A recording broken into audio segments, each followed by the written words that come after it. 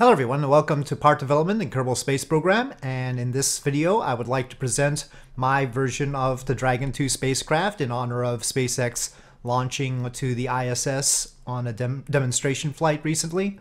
It's not perfect, there are some rough edges, some edges on this here. I've got a lot of touch up to do, but it's certainly serviceable and functional, and we do have the nose cone openable. And if we want to put in, so this is in stock right now. This is stock KSP 1.3.1 in fact, which is what I designed for, and so that remains compatible. So it fits the normal docking port quite well, and I don't have parachutes built in, so you would have to add some parachutes. The IVA is a pain, and I can't quite get that right, but anyway, there we go. I want to actually see whether the parachutes work properly like that. But we do have space for 7 Kerbals, and we'll have 4 for now. And I will take this into Realism Overhaul, but there's a catch in Realism Overhaul that I'll have to discuss. The trunk is here. So there we have the trunk. And in real life, the total mass is about 9.5 tons empty. This is full of fuel right now, and if we take the ablator is a little bit extra, but 6.35 tons in stock is what I went for, and it is designed to match the 2.5 meter stages. And unfortunately this is 1.3.1, so we don't have the new version decouplers, so we're down to this. And also I'll have to use the old tanks. I mean, what a horror. I like the old tanks anyway. It's fine. Skipper should do the trick. And I would like fins, because we have fins up here, the center of lift, well actually the center of lift is, I don't think it's showing the right place. It's definitely wobbly, as if the center of lift is higher than the center of mass when we launch. I've already tried it obviously. So we want to make sure that we have some fins at the bottom, and I'll just go with these. Okay, well, it's not reading something properly, but anyway, this is the idea. Let's put in the liquid fuel oxidizer monopipeline. Liquid fuel and oxidizer for the Super Dracos. They do have a reasonable amount of thrust. Surprisingly, they don't have a normal launch escape system kind of thrust. But anyway, 7 to 8 is what you're looking at with the Super Dracos, but they only have 7 seconds worth of fuel, and that's realistic. That's how much they have. They can throttle down, obviously, so you can moderate that, but it's not a whole lot of fuel up there except for the monopropellant for the RCS thrusters, which is how the Dragon 2 would rendezvous with the station and just use RCS. So, yeah. Let's make sure we don't dump the trunk early. And so, Dragon 2 test. So after this, I'll bring it into Realism Overhaul and I'll show you. There's an issue with the trunk. I don't know why. Oh, I'm sitting on the tail. That's fine. Quickly though.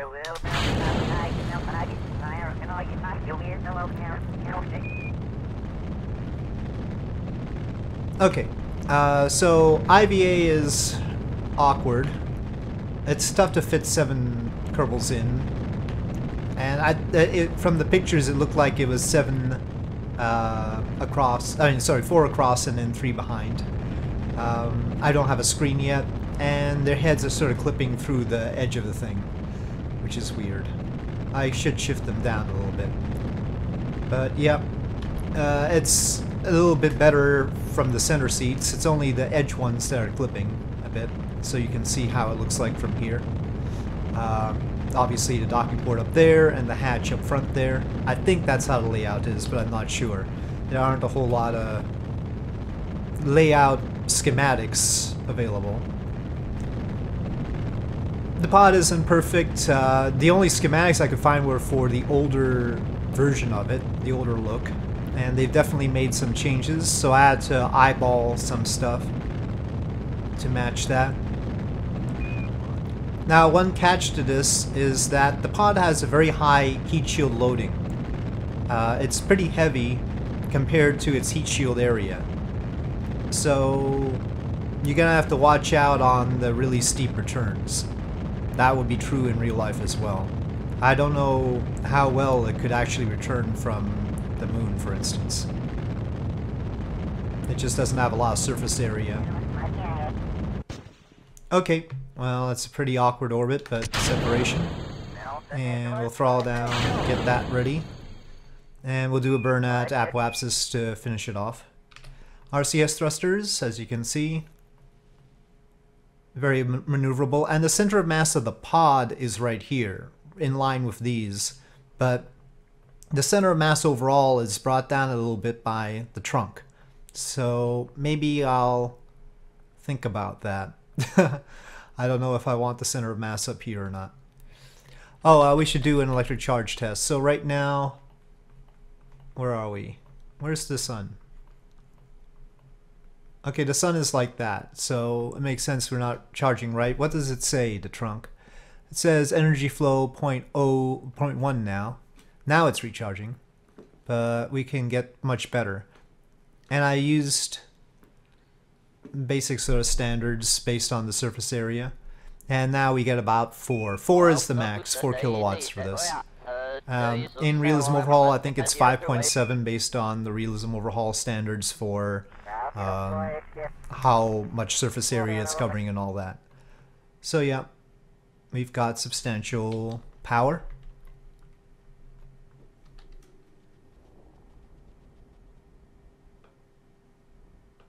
Okay, we want to do a re-entry test anyway, but before we do that, we can open the nose cone, and that's that. So close nose cone, yep, close nose cone.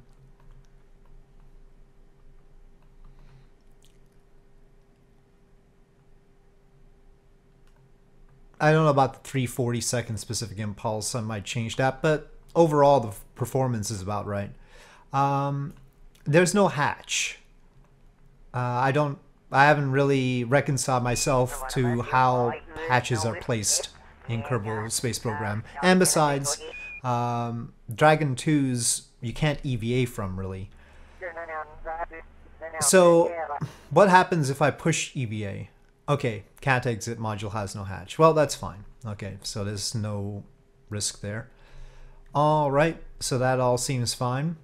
Let's separate off the trunk and prepare for re-entry. So, clean separation. I should have done that normal, but I don't know what color the bottom of the heat shield is, actually. So, it's just this tan color right now. Now, technically, the heat shield is not a separate part. It's built in. I may consider making it a separate part if that causes an issue. We'll see in Realism Overhaul.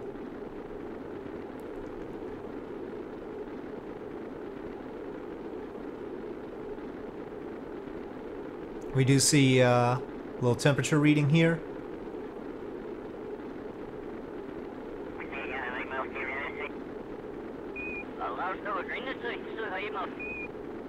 And really, I wouldn't mind if the ablator burned off a little bit quicker to keep things cool.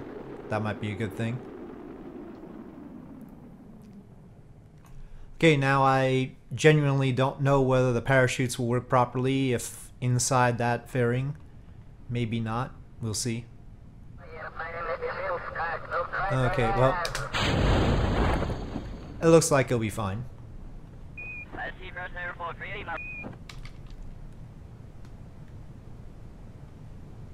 But are 2 enough to hold the pod? It's still pretty heavy. Well, 10 meters per second. Might be worthwhile to dump some mod propellant or some ablator if you're just gonna use 2 parachutes. They use more than 2. I think they use 4 on the real one. We'll see whether it has crash tolerance. We could use the Super Dracos to cushion it a little bit. We've got a little bit of fuel left. No landing legs though. Oh, did it too soon.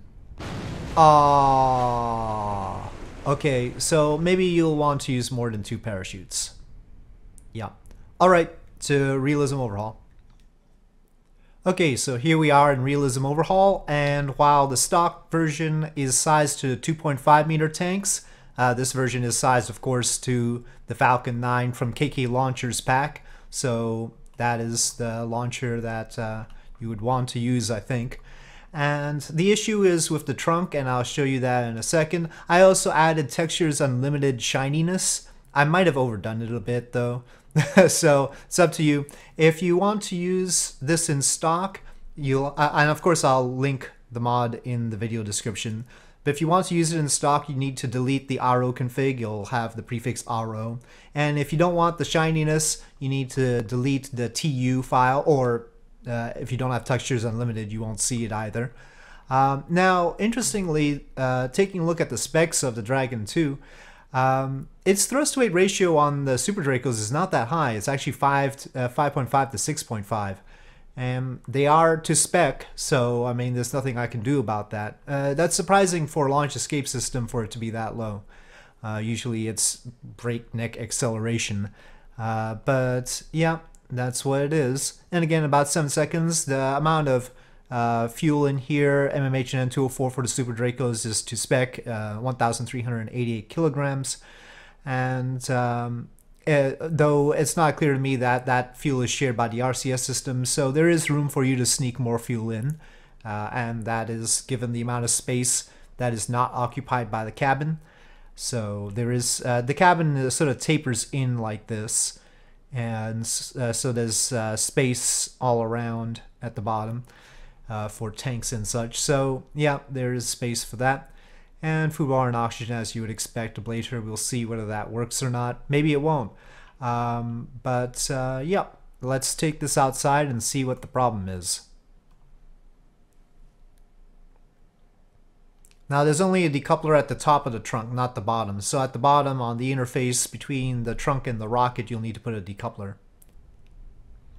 Okay, so the problem is, right when I load it, it seems like the spacecraft has separated from the rest of everything, and yeah, including the trunk. So the trunk is part of the separate part here. You can see we seem to have other issues. Obviously, I don't know what's going on, but yeah, it's definitely a problem with the trunk, and I'm not clear why it is the way it is. So what we're gonna do is, and I've checked the colliders are in the correct position. I've checked what I can check. I don't understand this, so we're just gonna use the trunk from Tundra Aerospace, actually, which was the previous. And then whenever I wanted to use the Dragon 2 before I made my own model, I used to use the Tundra Aerospace one. So we're just gonna take the trunk from the Tundra Aerospace pack and see if that works out for us. So unfortunately, I can't use my shiny trunk. Okay, there it is. I wrote the configuration for this. I don't know if there's another RO configuration floating around. Okay, so yeah, we'll just use that, and that should work. It is a definite problem with the trunk that I have. Okay, so here we are, and yep, everything looks fine this time. I think we'll just try and use KOS to launch it. Unfortunately, the pod is looking way shiny compared to the trunk now. Not quite matching. But anyway, run Falcon 9.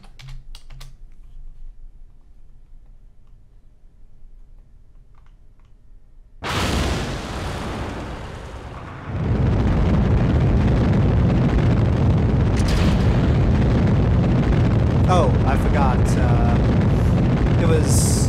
yeah, okay, well, it's gonna do a roll that I didn't intend, but that'll be fine. In response to the stock test, I upped the crash tolerance for the pod. It was originally only 7 meters per second, so I decided that I could do with a little bit more than that. Okay, we have separation of the first stage and ignition of the second stage. It should have reserved fuel in the first stage. Yeah, it's got 3,615 meters per second for whatever recovery method we want. plenty of fuel left over to get this to orbit. Yeah, it might be a little bit too shiny. It's very, very, very shiny right now. You can try and tweak that in the TU configuration. I was actually surprised by how heavy Dragon 2 is. 9.5 tons dry is pretty darn heavy. That is with the trunk, though. Now, the ISP here is less than it was in stock. It's only 290 here for the RCS system, and it's 280 for the Super Dracos. The Super Dracos are sea level optimized because they have to be used for launch abort scenario. Okay, the second stage has throttled down as it's close to making orbit, but really high on the thrust-to-weight ratio. Okay, and it has shut down. And for some reason... Oh, I had kept my throttle up, that's why. Okay, so we can separate. And I want to do a heat shield test. The electric charge, of course, on the... Actually, this trunk is nicer in some ways with, well... Yeah, the internal structure. I like the textures on the inside better than I have on mine. But anyway, it would be easy if you wanted to make this shinier. You could just take its texture into Photoshop and brighten it up if you want to. But yeah, all right. So let's not waste time. I wonder if they would retro burn first and then let go. Well, of course they would. Okay, so. Retrograde RCS on. Oh, here we have to actually stage this. There we go. In order to get the RCS on. Must remember that. RCS has to be staged. Let me check the nose cap. Okay, but unfortunately no parachutes or a docking port right now. I didn't really create a hinge, so sorry about that. I'll do that later. I also did not create an umbilical between the trunk and the spacecraft, so that's on the to-do list. I only started making this model like on Friday, so it's been a quick turnaround, but I decided to... I just wanted to do it quickly. I didn't want to belabor it, otherwise it could take forever. The reflections are interesting. Anyway, so... oh. I guess technically they would retro burn with the RCS, but I'll just do with the Super Dracos. Ooh, that was close. Alright, that'll be good enough. Let's go normal.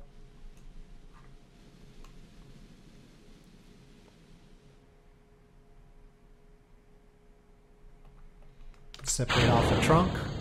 It actually tucks in a little bit. Yeah, the heat shield, maybe I should make it a separate part just so it doesn't look like a mirror. Well, I mean, that wouldn't be a problem without textures unlimited. Now, it's admittedly not a very high poly model, that's why you see these edges here. I could have added many more polygons. Incidentally, the outer pods, sometimes, depending on the angle you look at them, they might seem like they're not properly covered by the heat shield, but they are. Even if you look at a distance, they seem like they're sticking out, but they're not. Of course, this area would have to be sort of heat shielded anyway, because of the thrust from the Super Dracos. So it probably wouldn't matter too much. Okay, we're getting some special effects, if you will, flame effects. I'm gonna turn off the RCS to see if this is stable.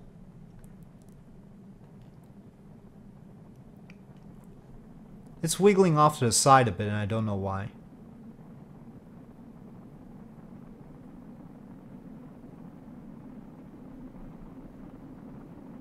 I mean, technically it'd be okay, you could steer like that and all, but it's not actually supposed to be unbalanced at all.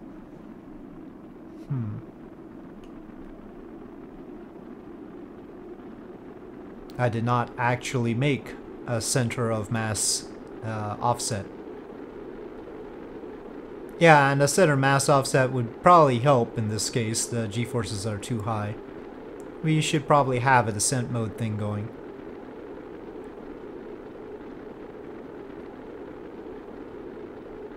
Once again, the heavy heat shield loading, the fact that it's a small area and a pretty heavy pod, is part of the problem.